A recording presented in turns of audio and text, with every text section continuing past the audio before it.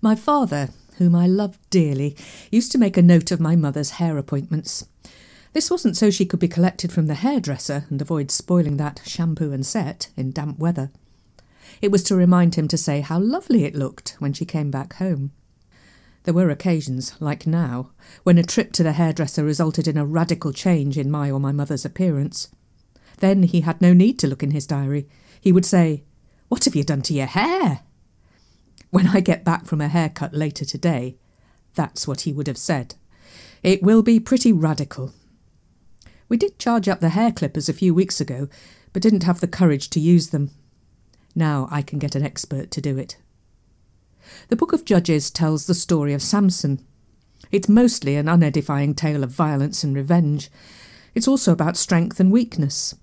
Samson's weakness is that he can't resist the persuasive wheedling of Delilah, who betrays him to the enemy. She gets him to confess that his strength lies in his uncut hair.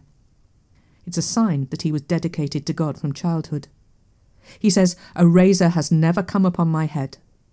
Cut it and his strength is lost. He sleeps and Delilah gets handy with the clippers.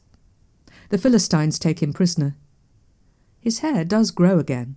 His power returns and he defeats the enemy in a sacrificial act of strength. Lord, give us strength to stand up and be counted for what is right, and to know that it is your perfect love that casts out fear. Amen.